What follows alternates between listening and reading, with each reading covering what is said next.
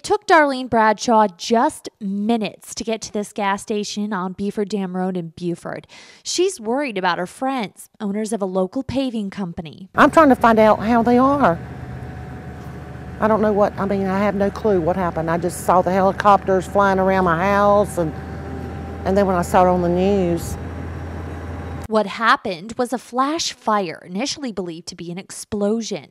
Around 10 Thursday morning, firefighters rushed to Flintstone Paver Installations, where 2 employees, a man and his stepfather, were both hurt. Preliminary information indicates that the man was outside.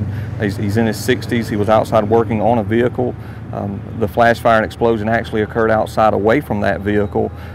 Also may have involved a gas can. Both victims were taken to Grady Hospital in Atlanta for their burn injuries, but the older victim, the stepfather, was airlifted because his injuries were so severe. They are life-threatening. He was burned 2nd and 3rd degree to about 80–90% of his body. So far, investigators aren't sure what role the gas can played, but the fire appears to be accidental. At this gas station close by, a crowd gathered trying to figure out what exactly happened. Katan Patel owns Quick Mart and says employees at Flintstone Paver Installation visit his store every day. When they go to work, they stop by, they get their fuel, and sometimes they come back and lunch. They warm up their food.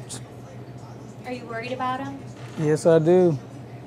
I hope they're all right. In Buford, Laura Holm, GBC News.